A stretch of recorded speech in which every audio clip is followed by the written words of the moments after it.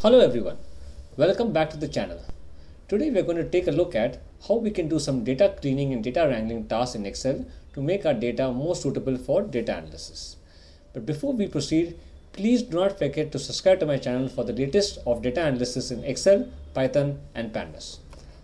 Let's take a look at this small data set. Often we receive a data set in which we cannot directly use the data set for data analysis. Either we have to do some date or string manipulation or some numeric data manipulation. So take a look at this data set. It contains some data of some startup companies, some random company names. It has the valuation of the companies, the date joined or started, from which country it is, and the city and the industry.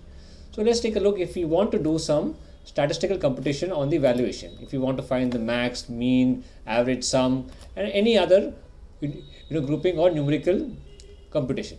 We cannot do it currently because you see this is in a text format and it has some characters representing the dollar value, and B stands for billions. So currently this means company 1 is at $12 billion valuation and company 3 is at $99 million valuation. So we can see that the units are also in text, and at the same time some are in millions and some are in billions. So we cannot do any numerical computation. So how do we convert this into a suitable numerical field with a standardized representation? So let's take a look. I'm using the free online version of Excel so that anyone can follow along this video, even if they do not have the paid subscription version of Excel, so that they can learn these concepts. So let's dive right into it. First, we're going to add a new column. Let's say I insert columns to the left. And now what I'm going to do is I'm going to remove the dollar and the B and the M sign. So let's take a look how we do that first. I'm going to be using the substitute function. Call the function, pass the text that I want to perform the operation on. What is the value, old text value I'm looking for? That is the dollar sign. So I'm passing the dollar sign. And what do I want to replace with? That is the blank instance. I'll hit enter. And you can see the dollar sign is gone. And just copy this down by double clicking here. And the dollar sign is gone from all the values in the column. Now I will try to remove the B alphabet. So again, I'm going to call the substitute function again. Call the substitute function again here. Same thing. Okay. I'll pass the value which I want to remove. So that is the B. And I'm going to pass the what value I want to replace with it. That is this blank quotes. And now I'll copy this down. And you can see B is gone from everywhere. Now I'm only left with M. So again I will call this. This is called nested functions. I'll call it again. I'll call the substitute method here. Okay. Do the same thing again. What is the value I want to pass?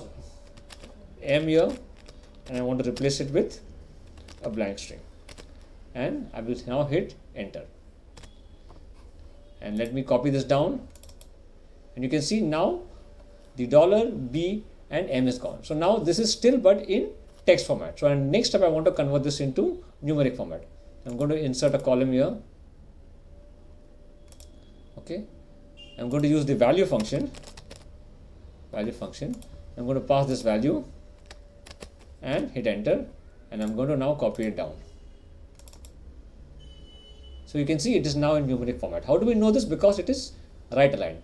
For text formats are generally left aligned and this is right aligned. So this is in numeric format. Okay. So let me copy this now and paste it here so that I do not have the references. I'll paste it here. Okay. And now I can delete this column.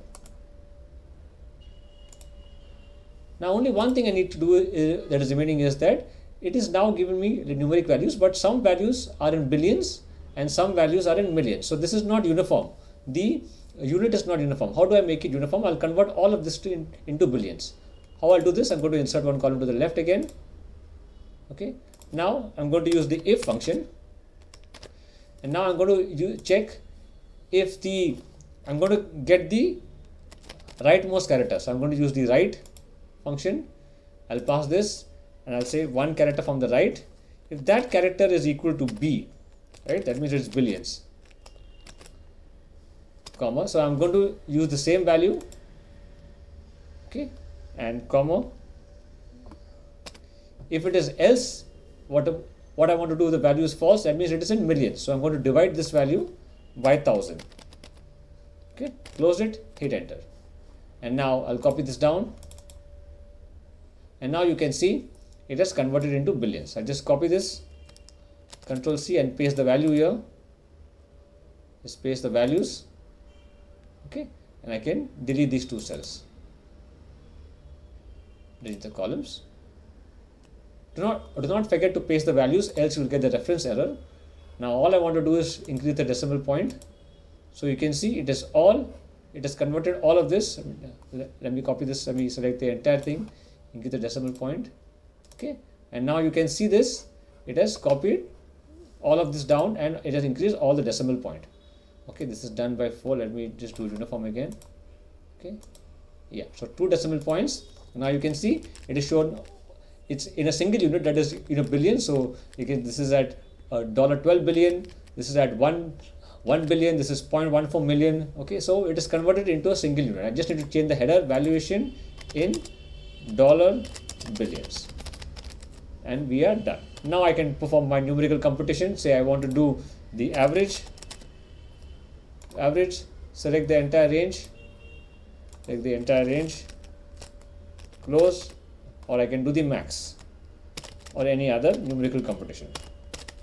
Let's say max, select this, and the max valuation is 17 billion. So here you see how we have done some data wrangling tasks, how to manipulate your data and convert it into either text, number, or date. You will have to do these tasks in Excel. If you want me to make videos, such videos, or more other data cleaning and wrangling tasks in Excel, please do let me know. And if you like the video, do not forget to leave a like and a comment on this video, and do not forget to subscribe to my channel. Stay tuned for the latest of data analysis in Excel, Python, and Pandas. Thank you.